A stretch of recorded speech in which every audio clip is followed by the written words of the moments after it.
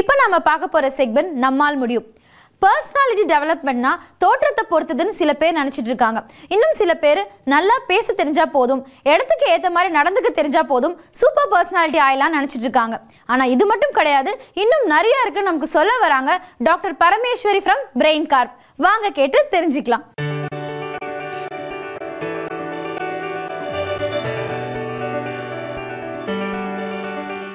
வணக்கம் கலைஞர் டிவி நேயர்களே, இந்த சிநேகிதிய நிகழ்ச்சியில் உங்களை மீண்டும் சந்திப்பதில் மகிழ்ச்சி அடைகிறேன்.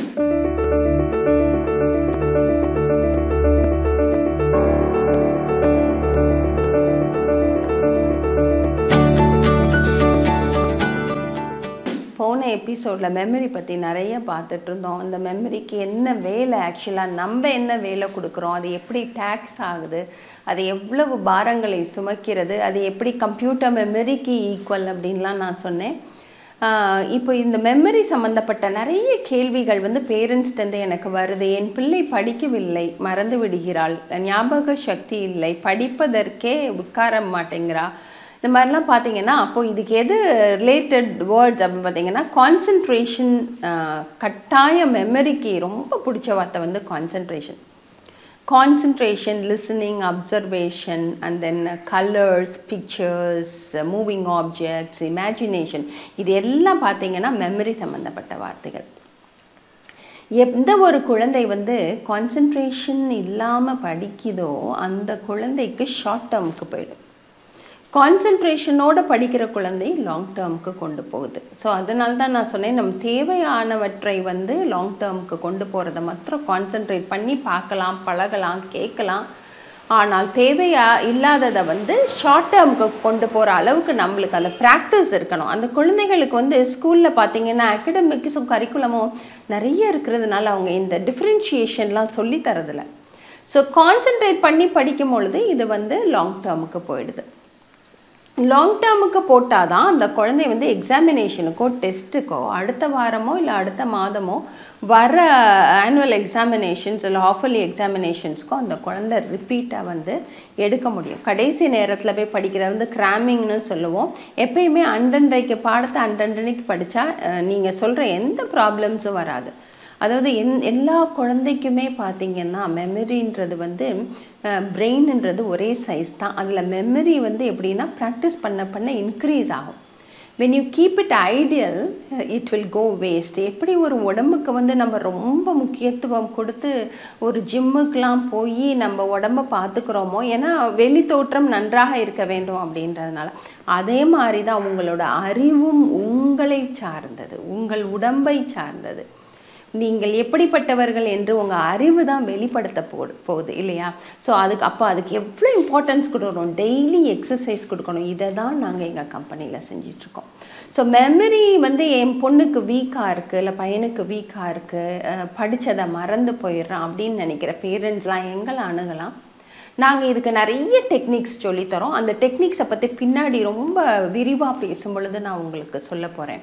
ஸோ அப்போ நான் சொல்லும் பொழுது நீங்கள் நோட்ஸ் எடுக்க தயாராக இருந்து கொள்ளுங்கள். ஏன்னா இந்த டிப்ஸ் எல்லாமே பார்த்தீங்கன்னா ரொம்ப அழகாக பிள்ளைங்களுக்கு ஏற்ற முறையில் நாங்கள் சொல்லி தந்துட்டுருக்கோம். அதாவது with pictures, with imagination, with stories.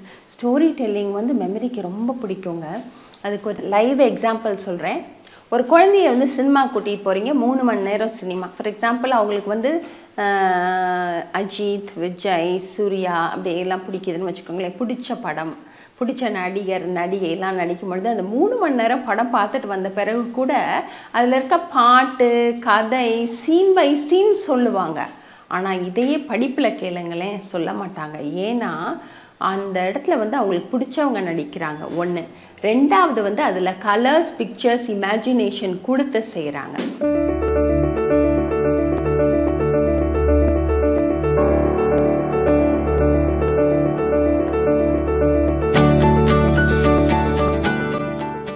நிறைய ஸ்கூல்ஸில் ஸ்மார்ட் போர்ட் கிளாஸஸ்ன்னு வச்சுட்டாங்க. அது என்னென்னா விஷுவல்ஸ் காமிக்கிறது. அதான் சொல்கிறேன், படம், பிக்சர்ஸ். ஒரு குழந்தை 3 வகைப்படும். அதில் உங்கள் குழந்தை எதில் வருதுன்னு உங்களுக்கு கட்டாயமாக தெரிஞ்சிருக்கணும். பார்த்தீங்கன்னா KVA அப்படின்னு சொல்லலாம். K கினஸ்தெட்டிக், V விஷுவல், ஏ வந்து ஆடிட்டரி. இப்போ ஒரு கிளாஸில் பாடம் நடத்திக்கிட்டு இருக்காங்க ஒரு டீச்சரு. அப்போ ஒரு குழந்தை கவனிச்சிட்ருக்கு, அது ஆடிட்டரி, அதாவது பேசுகிறத கேட்குறது. இது வந்து ஆடிட்டரி லேர்னர்ஸ் லிஸ்னர்ஸ். எந்த ஒரு குழந்தை இந்த ஆடிட்டரி மெத்தட்லேயே ஃபஸ்ட் ரேங்கோ இல்லை ஃபஸ்ட்டு 10 ரேங்க்குள்ளேயோ என்னால் இதை திருப்பி எழுதிட முடியும், டெஸ்ட்டு ஈஸியாக இருக்கும் அப்படின்னு ஃபீல் பண்ணுதோ அந்த குழந்தை ஆடிட்டரியில் வந்துடுது. அதை பற்றி நம்ம கவலையப்பட வேணாம். அந்த குழந்தைங்க தானாக படித்து தானாக எல்லாம் பண்ணிட்டு வந்துடுவாங்க. அடுத்தது வந்து விஷுவல் குழந்தைங்க. அதாவது பேசுகிறது பத்தாது, எனக்கு படமும் காண்பித்தால்தான் புரியும். அப்போ அவங்களுக்கு என்ன செய்யணும்? விஷுவல்ஸ் காமிக்கணும், பிக்சர்ஸ் காமிக்கணும், ரிலேட்டட் டு த டாபிக். என்ன பாடம் நடத்துகிறீங்களோ அந்த பாடத்துக்கு ரிலேட்டடாக விஷுவல்ஸ் காமிக்கலாம். ஃபார் எக்ஸாம்பிள் நீங்கள் இப்போ என்கிட்ட கேட்கலாம், அன்னையராகிய நீங்கள், பெண்களாகிய நீங்கள் யார் பார்த்துட்ருக்கீங்களோ அவங்க கேட்கலாம், எப்படி எங்களால் எல்லாத்துக்குமே விஷுவல் காமிக்க முடியுமானா காமிக்க முடியும். நம்ம கையில் தான் இருக்குது. வீட்டில் இருக்க சில இதெல்லாம் எடுத்துகிட்டு காமிக்கலாம். ஃபார் எக்ஸாம்பிள் லிக்விட்ஸ் பற்றி ஒரு பையன் படித்தான். என்கிட்ட வந்து அவனுக்கு அது புரியலை, நான் நடத்தினேன். லிக்விட்ஸ்னால் என்னங்க? ஒரு தண்ணி கூட லிக்விடு தானே. எத்தனை பேரண்ட்ஸ் அதை பற்றி சொல்ல முற்படுறோம்? தண்ணி கூட லிக்விடு தான். அது ஒரு சின்ன பிள்ளை 4th ஸ்டாண்டர்ட் லெசன் நினைக்கிறேன், அதுக்கு வந்து புரியலை. ஸோ லிக்விட்ஸ்னால் தண்ணி கூட liquid, it takes the shape of the container அப்படின்னு போட்டிருக்கோம். அப்படின்னா ஒரு பாட்டிலில் ஊற்றினா பாட்டில் ஷேப் எடுக்கும், ஒரு டம்ளரில் ஊற்றினா டம்ளர் ஷேப் எடுக்கும். அப்படின்னு நம்ம வீட்டில் இருக்க பொருட்களையே வச்சு நடத்தலாம். 3வது ஸ்டெப் என்னென்னா கினஸ்தெட்டிக். கினஸ்தெட்டிக் என்னென்னா, ஒரு குழந்தை ஆடிட்டரி விஷுவல் தாண்டி எனக்கு அதை காண்பித்தால் நான் தொட்டு பார்க்க வேண்டும். மொண்டசரி வே ஆஃப் டீச்சிங் சொல்லுவாங்க இதை. ஒரு ஆப்பிள்னு சொல்கிறத விட APPLE அப்படின்னு ஸ்பெல்லிங்லாம் சொல்லி தந்துடுவோம்.